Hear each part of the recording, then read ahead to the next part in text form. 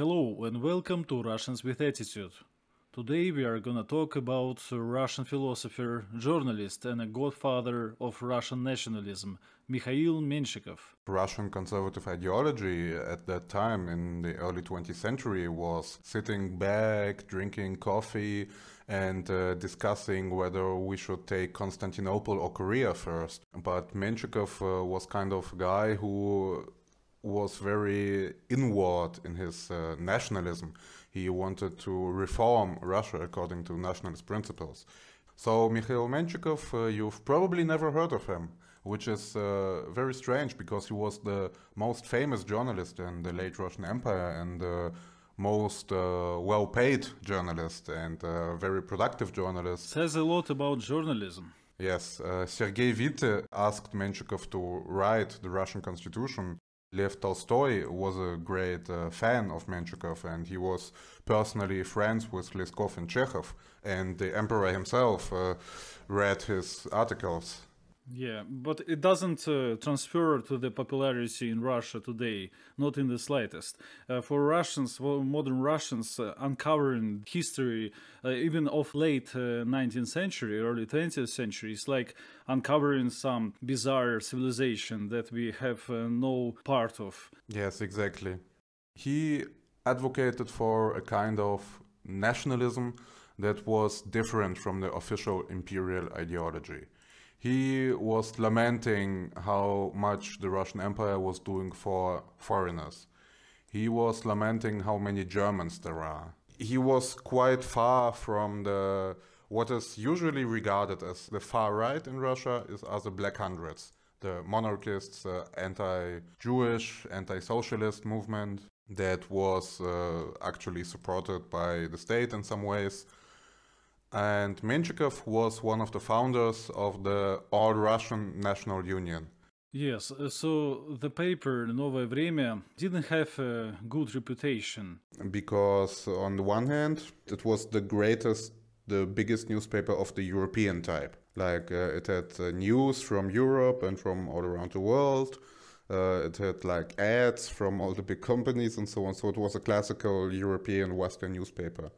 So, but at the same time, it had a very bad reputation among liberals because they saw it as a kind of submissive, reactionary newspaper that was just printing whatever the Tsar wanted it to print, and Novovremenets, so kind of a guy who reads Novое Время, it was kind of an insult among liberals. So, I don't know, kind of like Fox News viewer among modern American liberals. Kremlin bot, yeah. Yeah. So the Russian Empire, it was not organized like a modern centralized state. You had, they didn't have the same laws for everyone. There were lots of territories where different laws were in power. For example, in the Caucasus, which had a kind of military administration, the Namestnichestvo. Poland, of course, Congress Poland, Finland, the Baltic region, they had all their own laws, even parliaments, policies, governments. And the nationalists wanted to remove all of this. They wanted to turn Russia into a unitarian state, which in their mind would help assimilate the foreigners and break their political power. Rhetorical points of Menshikov, he always complained about the Germans and how many of them there were and how they controlled the economy and so on, the German dominance. In this way, it's a bit hard to understand the nationalism of Menshikov because his nationalism was not about like Georgian tangerine sellers in Moscow, as it is today, or Tajik guest workers. His nationalism was about like Swedes and Germans and Polish officers in the army and German bureaucrats and so on. Of course, then you had the American factor, especially in the early 20th century. I think Menshikov was even mentioned in the New York Times back then as a vile anti-Semite. Right, some Jewish American banker talked about Russia. New York Sun of 31st March 1912. Any urging the Jews of America to raise a fund with which to send soldiers of fortune to Russia and to smuggle arms into that country to stir the fighting blood of the Russian Jews The cowardly Russia, which was made to kneel to the little Jap, will be made to kneel again to God's chosen people. The Jews of the whole world are declaring war against Russia. Like the Roman Catholic Church, the Jewish community is a racial, religious fraternity which, without possessing political organs, can discharge important political functions. And this state has now excommunicated the Tsardom. For the great northern Slav race, there is to be no more Jewish money, nor Jewish sympathy, and Russia is slowly awakening to the meaning of this warfare. This is a speech of Herman Lyob, American Director of Supplies, and the Menshikov was not having it. Yes. What was the point? What was the reason of this spurring out by this Herman Lyob? Well, officially, the reason were the pogroms.